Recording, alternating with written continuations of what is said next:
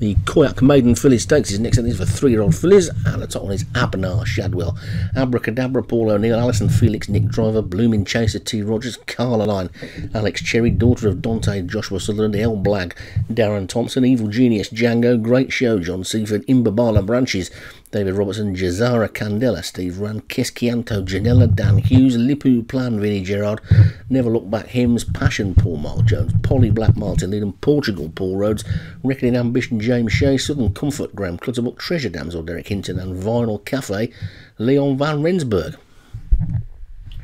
So all installed then, and ready to go. Polly Black closest to us, and away they go then.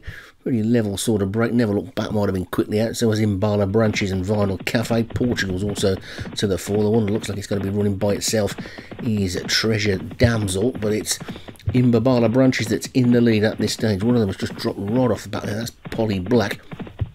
And Daughter of Dante is also towards the back, and we're on the back of that one at the moment. Quite sure what the point of this is in these races, but it's Abracadabra in the lead then, from Imbabala Branches second, Alison Felix is third, then Reckoning Ambition, Portugal's close up, so's Evil Genius. Running right over the far side on its own is the Derek Hinton horse, and they're racing away from us now then, and it's Imbabala Branches who's just in the lead from Abracadabra second, Reckoning Ambition is third, then Great Show and Evil Genius the two in the yellow. Portugal's after that one, El Blag and Southern Comfort, Lipu Plan is trying to get into it, Daughter of Dante and Polly Black are still right out the back.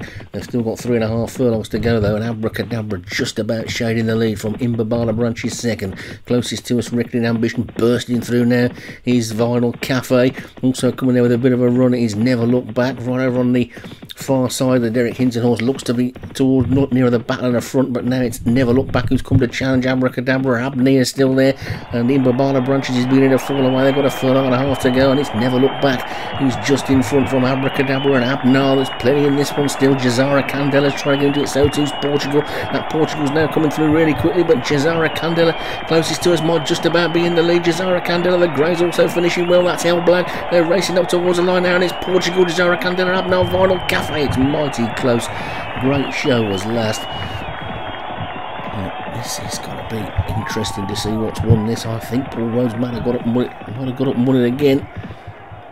Oh yes, it has. Portugal's taken it. Quick fire double for Paul Rhodes, and the Professor is striking early in the season and takes it by half a length for Paul Rhodes in Portugal. Abner for Shadwell is second, Jazara Candela for Steve Rand is third, Vinyl Cafe Leon van Rensburg fourth, and El Blag for Darren Thompson was fifth.